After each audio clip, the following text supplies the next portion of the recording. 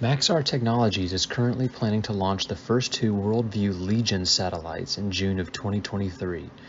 WorldView Legion will be an upgrade from predecessor satellites, with Maxar claiming it will be able to provide the true location of imaging within 5 meters and can distinguish between trucks, SUVs, and sedans from on orbit. Maxar secured a $3.2 billion contract from the NRO last year, a huge win after WorldView 4 failed early on orbit just a few years ago. With Advent International buying out Maxar this summer, WorldView Legion will also have the backing of Advent's cybersecurity portfolio. In the last 3 years alone, Advent supported Certic, Cyware, and Forescout, spending billions to bolster their cybersecurity.